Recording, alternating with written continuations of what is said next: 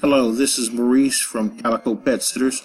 In keeping with our commitment to educate our present and future customers, we've attached a video outlining some of the details you should look for when choosing your next pet sitter. Dr. Marty Becker has been an excellent source of useful information for Calico Pet Sitters for years.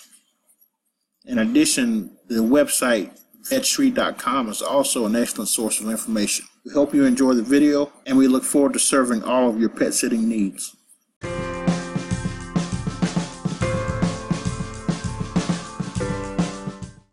Hi, I'm Dr. Marty Becker, America's veterinarian. I'm here with Maui to talk about finding a pet sitter.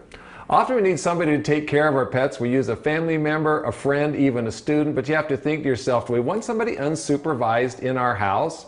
Or what if there's an emergency, a pet is sick or a pet escapes, would they be able to handle it? Well, often we turn to a professional to take care of our pets. Well, here's a few questions you need to ask somebody that's a professional. One, are you licensed, bonded, and insured, and do you belong to professional organizations? That shows a commitment to your profession. Number two, can you provide references from veterinarians and other pet owners? It's always good if they know who you are and can give recommendations. Are you comfortable with my pet? Like, did they show a rapport with your pet? Would they be able to handle any kind of emergencies?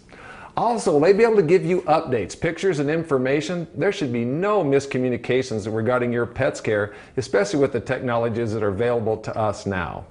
And finally, have they made contingency plans? If there's some kind of an emergency and they weren't able to take care of your pet, have they made provisions for somebody to be able to do it?